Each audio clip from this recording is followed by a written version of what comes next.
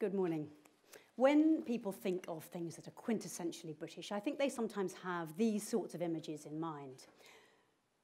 Landmark buildings, iconic designs, the royal family and the patron saint, St. George, typical British foods, and the sports stars who go out and bring home our gold medals.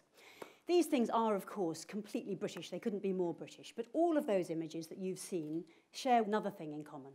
They all have their origins in other countries. I think there is something that is missing in Britain's cultural landscape, and that is a mainstream public institution that reflects the really important role that migration has always played in our national story. And I think it's really important that we should have such an institution to help us better understand what our attitudes are towards migration, because this is something that really matters. Migration is a hot political topic, and it couldn't really be a more topical issue. It's a front-page news story virtually every day. And if there isn't a story about worries about too many immigrants coming into the country or about the global migrant and refugee crisis, there are stories all the time about Britishness and belonging, about who we are, about identity and inclusion. And I think these are things that people talk about day in, day out. They're constant preoccupations. Some people know what they think about migration. They're clear and set in their ideas. So about 25% of people at either end of the political spectrum hold broadly pro or anti-immigration views that they're not likely to change. But the biggest proportion of people, the 50% in the middle, have much more complicated views than that, and they're often internally contradictory. So those people might feel, for example, that too much immigration causes congestion in public services, and they might have a point, they might be right about that. On the other hand, they know perfectly well that the doctor, who they sometimes find it so difficult to find an appointment with, is someone who was born abroad, maybe born in India. And I think people genuinely wrestle with these kinds of questions. They find it difficult to work out what their attitudes really are, and they weigh these things up on a daily basis. But there is more to British migration than simply being a set of issues or a set of problems to be resolved. Underlying it, there is a story, a highly relevant, long story of migration, both to and from Britain, and it goes back hundreds of years. It's a story that isn't particularly well known, and it's still waiting to be told. People often think that immigration is something that's really only happened recently, only since the Second World War, and of course the scale and pace of immigration has changed a lot in recent decades. But actually its roots go back way further than that. So the Angles and the Saxons were immigrants, so were the Vikings, so were the Normans, so were the medieval Italian bankers and the Flemish weavers, so were the Irish who dug the canals, and so were the innovators and the thinkers who came to Britain from all over the world during the Industrial Revolution. These people were all immigrants in the same way that people who come to this country today are immigrants from Syria or Eritrea or Germany or Poland. Britain's migration story isn't always straightforward. It's sometimes very complicated. It's pretty complicated right now, but even back in the Middle Ages it was complicated. There was a sizable Jewish population, and they were the people who financed largely the capital projects of the day. The cathedrals and the castles built by Normans, financed by Jews, these are the things that were put, that are the icons, now the icons of England. These are the things that appear on the front of our tourist brochures. That Jewish population famously was harried out of the country and was expelled in 1290. And nor is it a story about which it's easy to make simple generalizations. Look at a group like the Huguenots, a large immigration of 50,000 or so who came here at the end of the 17th century. They were refugees, réfugiés. They gave us the word for refugees from Catholic France. A hugely diverse group. They came from all strata of French society. Some of them were huge successes when they settled here. So the first governor of the Bank of England, John Houblon, he was a Huguenot. Some of them were criminals. Most of them were just ordinary people getting on with their lives. Some of them didn't integrate in ways that we would consider to be desirable today. They spoke French for several generations. But in the end, this large, diverse, complicated group settled down and found its way within the fabric of British society. And the next slide shows this point. And I'm showing you this partly because it's local. You may have passed this hundreds of times if you live anywhere close to here. It's the crest of Wandsworth Borough Council, and it's on the outside of the town hall. There's a checkerboard there, and inside each of the squares of the checkerboard there's a drop. and those represent the tiers of the Huguenots who settled in Wandsworth in large numbers. Britain's migration story isn't just about incomers either, it's very much about people leaving the country too. So during the time, I think this is perhaps a bit of the story that's less well known. During the time of the rise and fall of the British Empire, between about 1650 and 1950, something like 20 million Britons went to live abroad. So that is a vast, mainly economic migration, unmatched by any other country in the world. And right up until 1982, Britain was a net exporter of people. So there is a big picture here. There's no simple narrative, and still less are there any simplistic messages to take away. But what you do have is a rich and complex pageant of individual episodes of people coming to and going from British shores, and it goes back for hundreds of years. So why should we want to represent this story in a cultural institution? Why not just talk about it in a textbook or discuss it in a think tank? Well, I think the world of culture is where we test our ideas and interrogate our attitudes.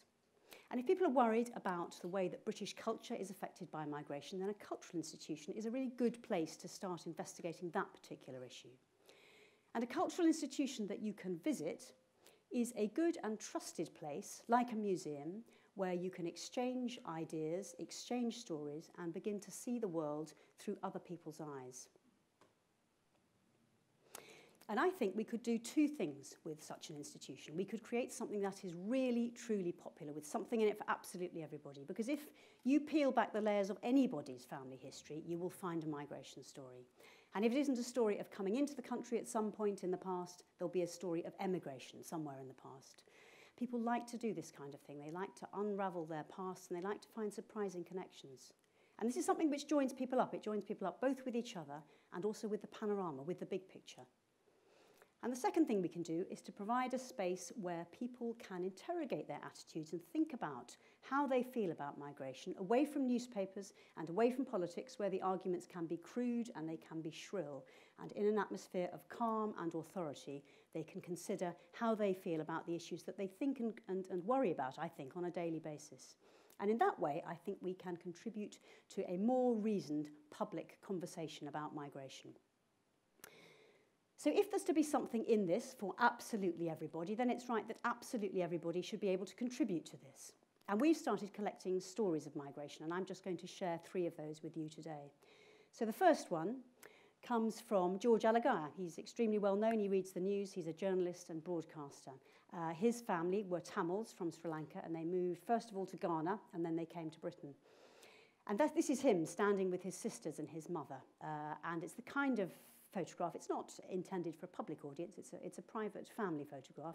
And it was the kind of image that they would send home back to their relatives in Sri Lanka. And he said they stand in front of the family car because it's a kind of shorthand to illustrate sort of how they were prospering. The second image is from someone called Lily Abert, and she's a Holocaust survivor. She's holding up a little pendant. She was transported with her family from Hungary, where she lived, to Auschwitz. And her mother concealed this little piece of jewellery in the heel of her shoe. For reasons Lily now can't remember, she and her mother swapped shoes on the way. And when they got to Auschwitz, Lily's mother was taken to the gas chambers. Lily remarkably survived, along with some other members of her family.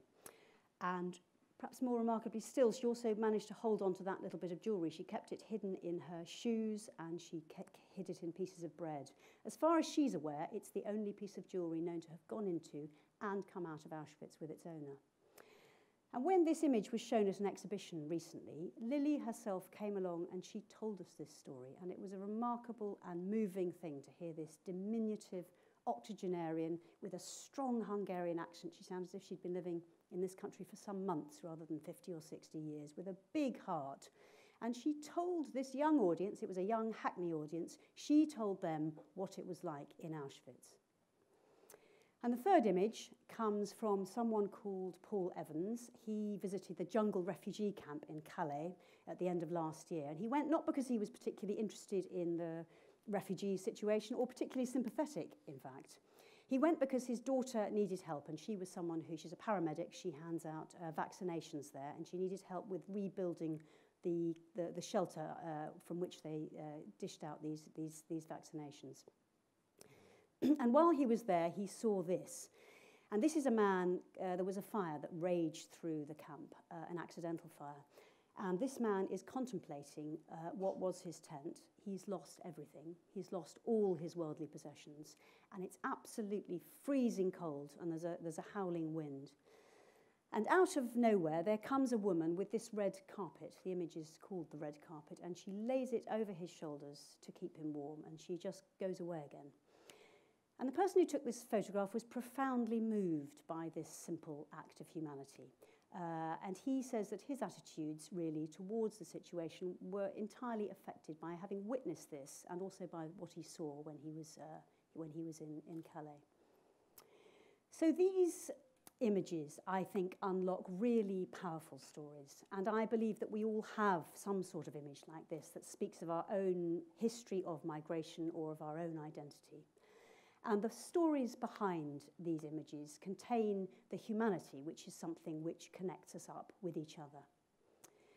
There's plenty of research that shows, and this is entirely unsurprising, I think, that contact between people and between individuals promotes greater understanding. And this is borne out because when you ask people whether they think that immigration is a problem nationally, 70 to 80% of people think that it is. But when you ask those same people whether they think that immigration is a problem in their local area, that figure falls to 20 to 30%. So that is powerful evidence that if you bring things home, if you make what is otherwise strange familiar, you promote greater tolerance and greater understanding and greater respect.